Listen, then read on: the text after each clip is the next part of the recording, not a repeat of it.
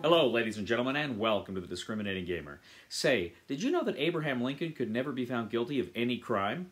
Because he's innocent. Ladies and gentlemen, today we're going to go ahead and take a look at border states from Shakos.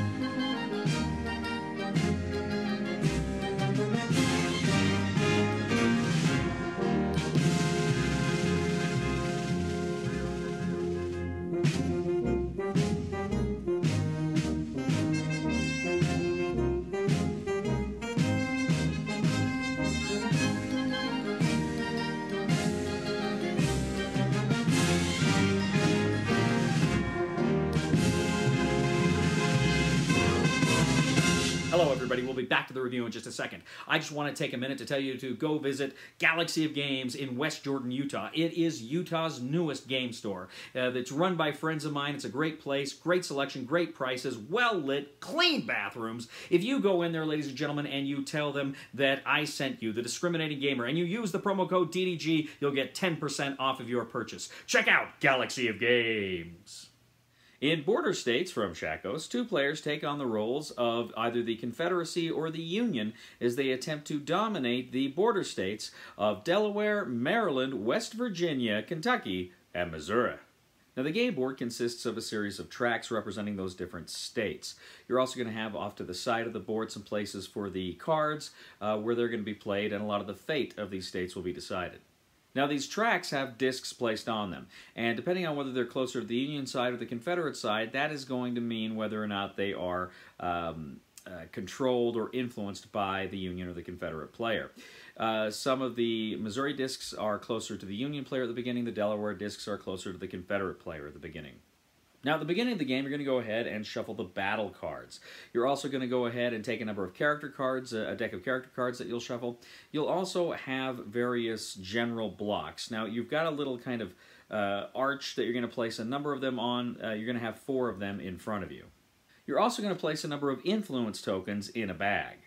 Now, the first thing you're going to do is a preparation phase. Essentially, you're going to place 3 battle cards on the battle board, and then depending on the number that is on there, it's going to say essentially how much influence that battle is going to be worth. But what you're going to do is you're actually going to draw that number of cubes from the bag, which represent the different states. You're going to place those then on the top of the of those cards.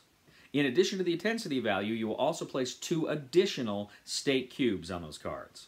Now, next you're going to recruit. Now, as I say, you've got these 6 generals in this arc in front of you, and you're going to go ahead and you can take generals from either side. You can go ahead and recruit them that way, but you can't just take a general from the middle. You have to kind of go from the sides. Now, once per game, you can go ahead and play your president card. That will let you take a general from anywhere in your arch. Now, essentially, how the game plays is you're going to look at those battles. Then each player is going to select a general to commit. They're going to go ahead and select a face-up and a face-down general. Now, these generals can only go in the spaces that they have accessibility to. That is, you've got 1, 2, and 3 space, and the generals have those numbers on them. You have to go ahead and pick a corresponding area for your face-up general. Now, your face-down general, you can actually place him with your face-up general regardless of his number. Now, when you place your generals, you have to place them on the top of the card. If somebody else has another general at the top, you're going to place them the next place down. Now, you're going to have a number of character cards, and without getting too much into it, these character cards kind of add a little bit of surprises. For instance, you can block attacks by putting a Bible on a card. You can put an artillery piece out there to kind of make blocks neutral. You can reveal an opponent's face-down block, and more. Now, you're going to reveal blocks. One of the things you might have is an ambush. Your ambush, he can go ahead and immediately essentially kill one of the generals. So you remove your guy, and you also remove one of your opponent's generals. Now, generally, what you're trying to do is once you reveal your generals, after ambushes and any other effects, you're going to go ahead and you are going to add up your score. How many points are your generals worth. Each general has a point value, and whoever has the most wins the battle. Now, depending on the numbers involved in the battle, the winner's going to get so many of the cubes, and the loser might get some of the cubes as well. If there is no loser, if only the winner was in that area, then they get all of the cubes.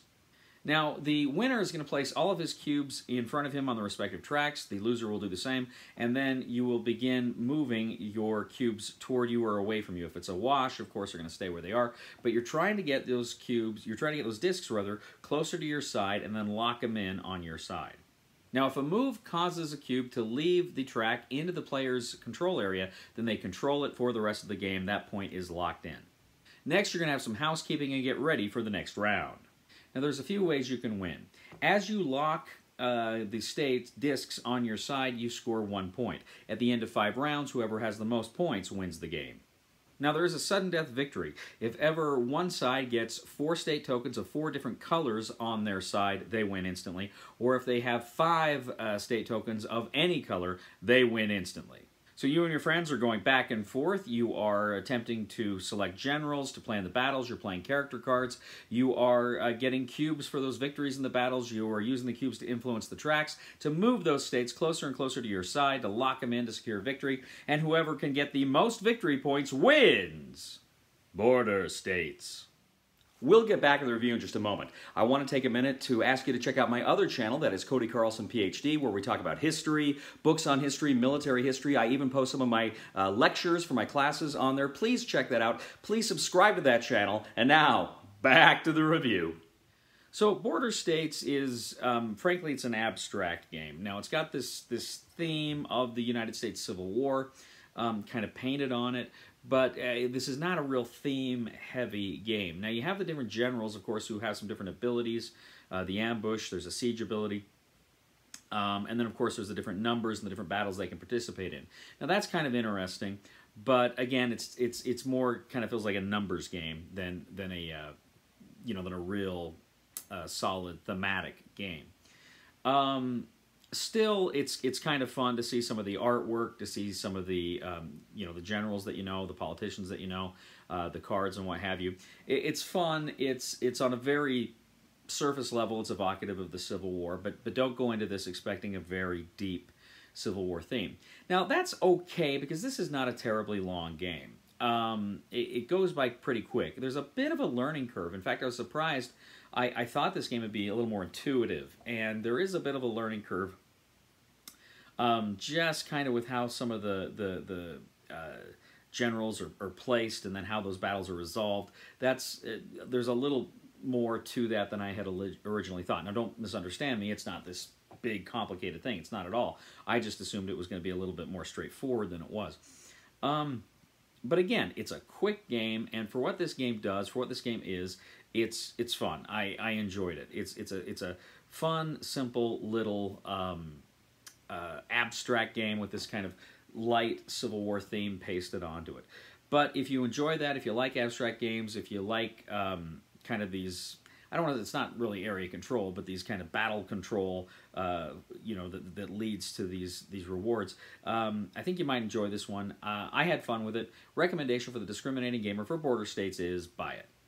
Thank you once again for joining us today on The Discriminating Gamer. As always, we ask you to please leave a comment for us on YouTube, on Board Game Geek, on our Facebook page, or on thediscriminatinggamer.com. We'd ask you to please like us on Facebook, subscribe to us on YouTube, and follow us on Twitter. I'd also ask you to check out my other channel, that is Cody Carlson, PhD, where we talk about military history and books on history and fun things like that. Please check it out, please subscribe, and please leave a thumb for this video on Board Game Geek. That helps us out a lot as well. You know, one of my favorite quotes was from Mark Twain. When the end of the world comes, I want to be in Kentucky, because things happen there about 20 years after they happen everywhere else. Please somebody help me on my feet again, and I don't know where I'm going, and I don't know where I've been.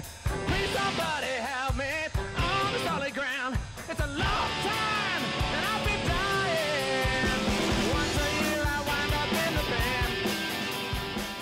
One Japanese reserve must go to the Southwest Pacific Theater, down to Papua New Guinea. Ooh, good shot.